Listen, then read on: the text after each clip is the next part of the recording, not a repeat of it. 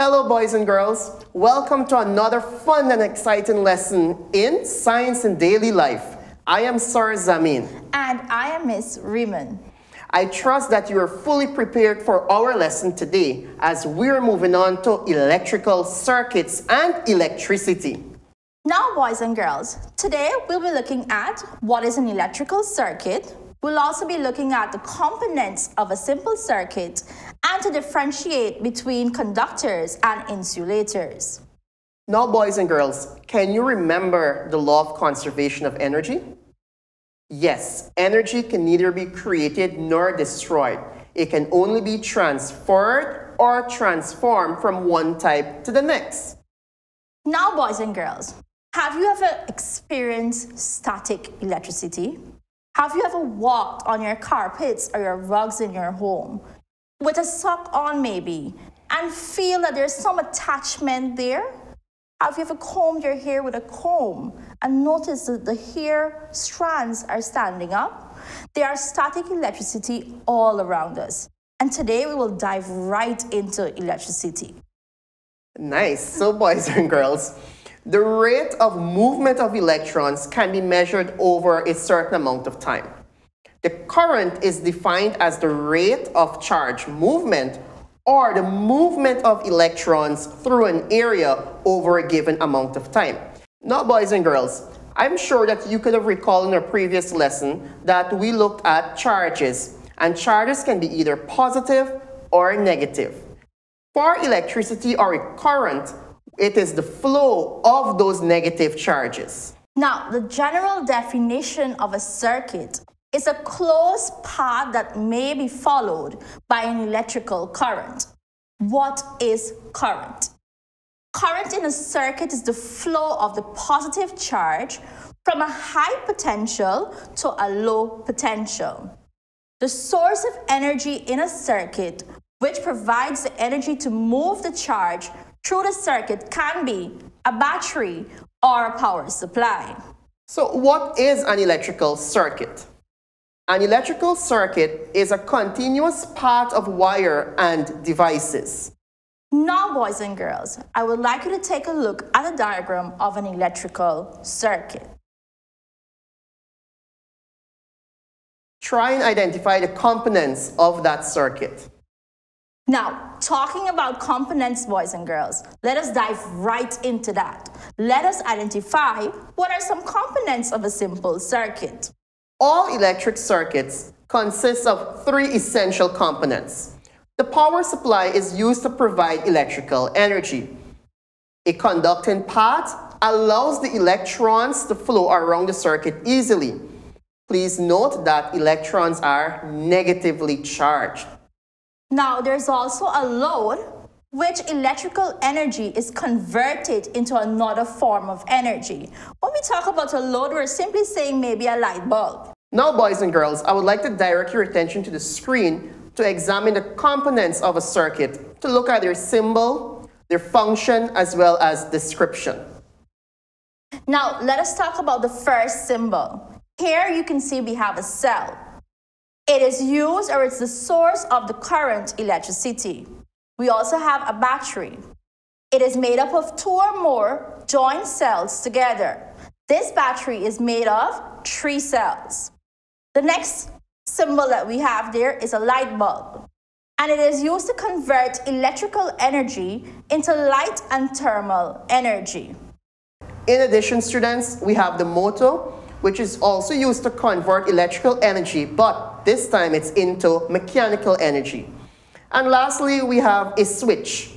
It can be open to stop a current or closed to allow current to flow.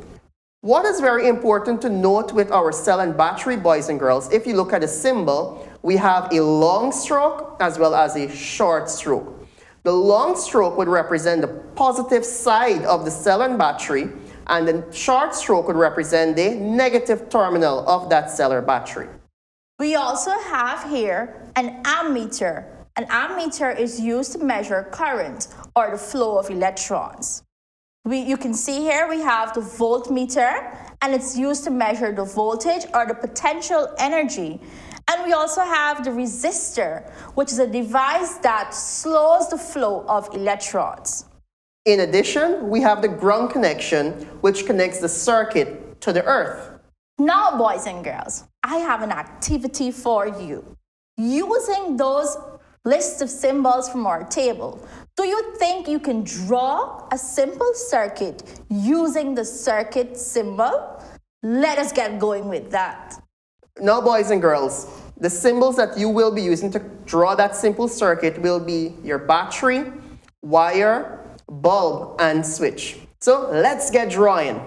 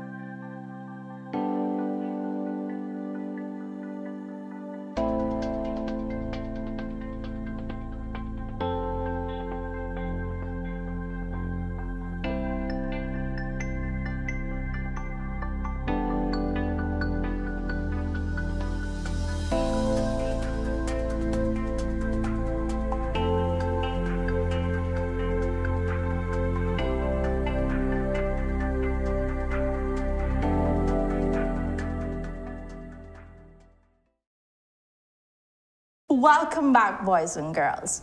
Now, let us take a look at the diagram as to what you should have drawn.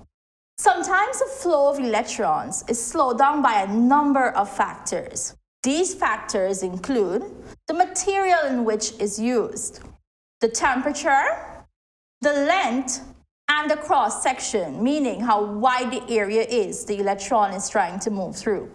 Let us take a look at the terms conductors and insulators. So, what are conductors? What are insulators? Conductors, boys and girls, allow the flow of electrons, which means it allows electricity to be there, whereby an insulator opposes or stops the flow of electrons, meaning no electric current. Materials, therefore, that allow the easy flow of electrons are called conductors, whereby materials that do not allow the easy flow of electrons are called insulators.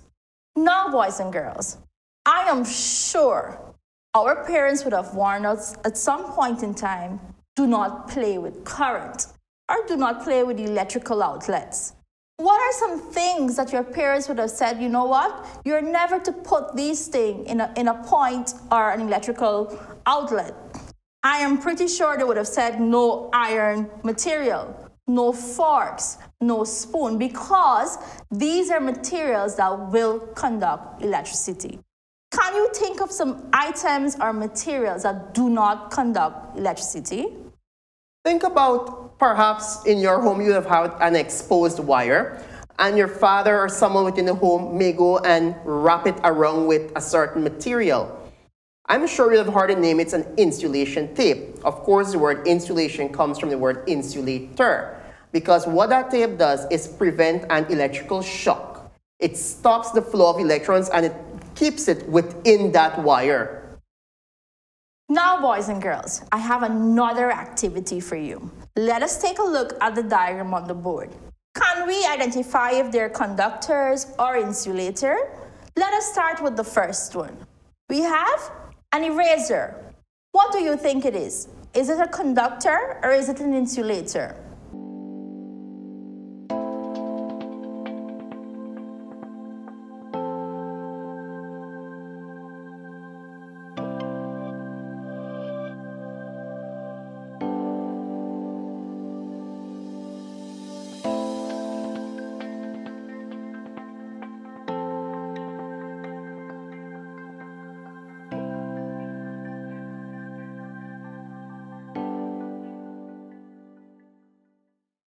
Yes, well done, boys and girls. It is an insulator. Next, we have the metal pen. Is it a conductor or an insulator?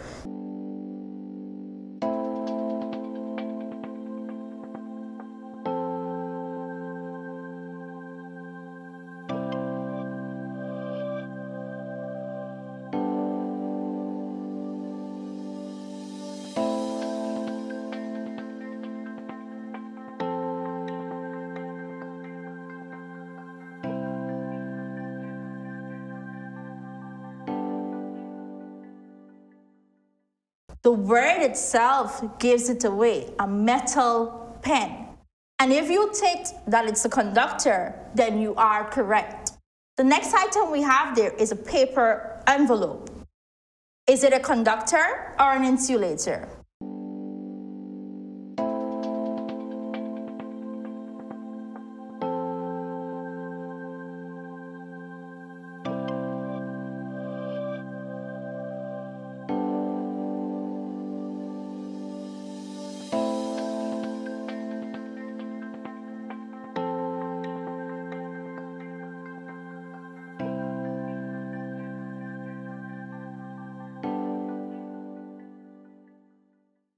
Definitely, yes, it is an insulator. Good job. Let's now move on to a pencil. Maybe that same pencil that you're writing there with. Is that a conductor or an insulator? What do you think?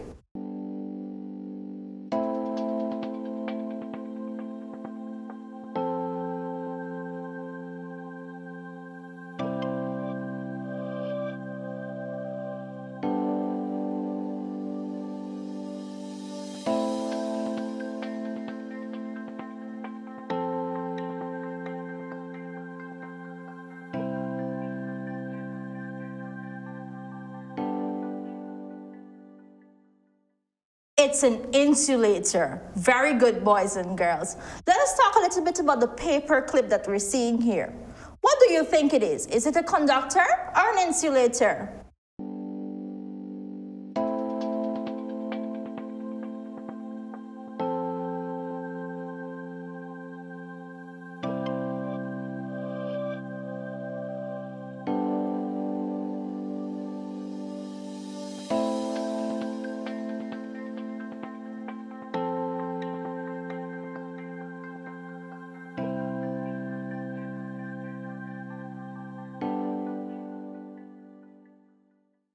Yes, yes, yes, and you are correct again. It is a conductor. Lastly, let's look at chalk. Is that a conductor or an insulator? What do you think?